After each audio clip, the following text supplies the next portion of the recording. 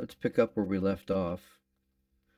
We are working on the scales on the bottom of the tail. So this is pretty much going to be the same thing, but I'm going to show some of it. Um, so anyway, we want to get in here with the elastic deform tool, and we want to pull these scales together, square them off just a little bit.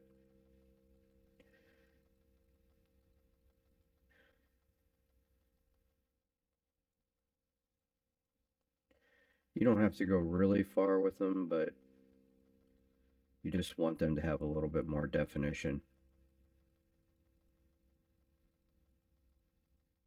The elastic deforms really nice for stuff like this. It grabs the surrounding area and pulls everything together, which I really like.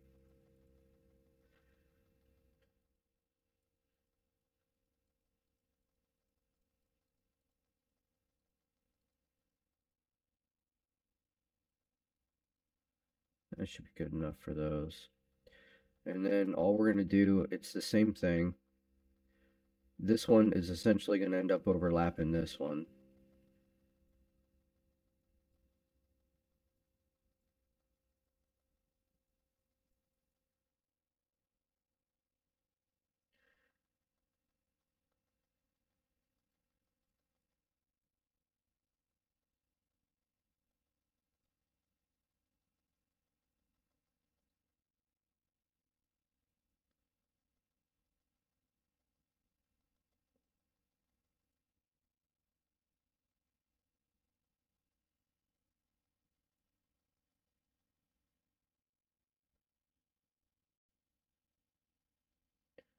So we're just going to pull this out more at the bottom.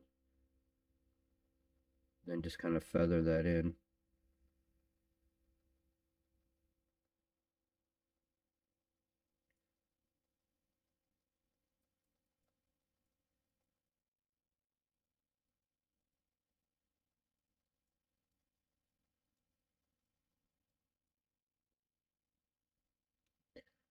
And then, like I said, you can go through,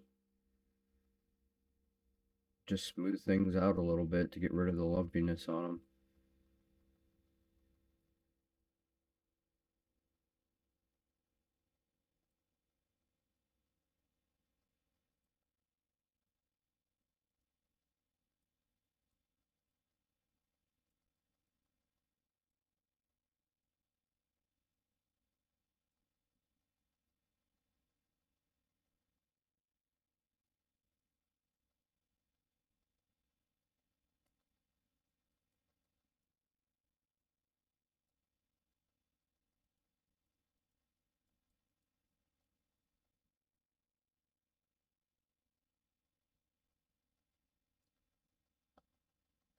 Just like that.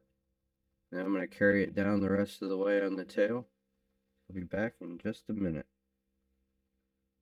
So here we are with the rest of the scales going down the tail finished.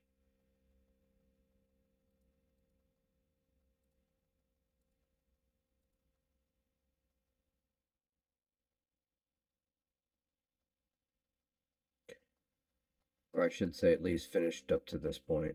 So I think that looks pretty good. I'm still not sure what I'm going to do at the end of the tail. I thought about putting some spikes back there, even though most of the time he doesn't have that. The face, I guess, is an area. The chest I'm not going to do a whole lot with because the shape is pretty much there. That just needs to be fine textured. I do think we still have a little bit more work to do on the back. We definitely have a lot more work to do on the spikes.